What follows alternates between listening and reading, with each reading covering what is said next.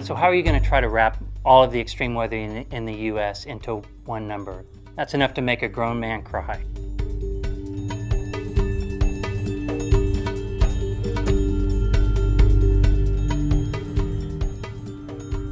The Climate Extremes Index is one number in several components that tries to describe how often and how much of the U.S. is dealing with extreme weather over time.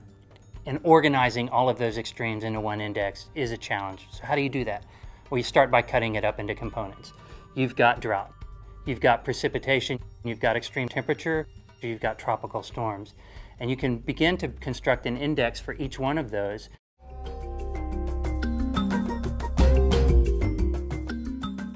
So if you think about any one of those components, let's use temperature. And let's say we're thinking about Philadelphia.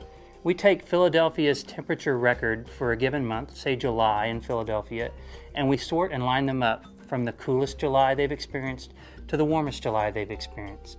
And let's say we put that on a football field, from goal line to goal line.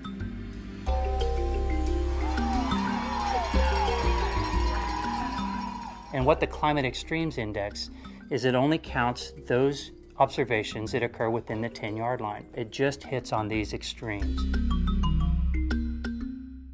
And so for Philadelphia, you can look at its record and you can ask, when did these extremes occur? Are most of the warm extremes in recent decades? You get an idea of how those extremes are evolving over time. And once you've done with Philadelphia, then you build in neighboring cities, then you build out across the country. And before you know it, you have one for temperature, one for precipitation, one for drought, one for tropical storms, and several others to come up with a component index of climate extremes.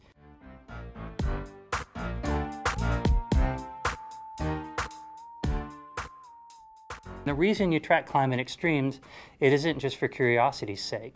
Just like in a football game, when you get close to the goal line, important consequential things happen. When you start playing around in the extreme behavior of climate, that's when big decisions need to be made. That Climate Extremes Index tries to capture that.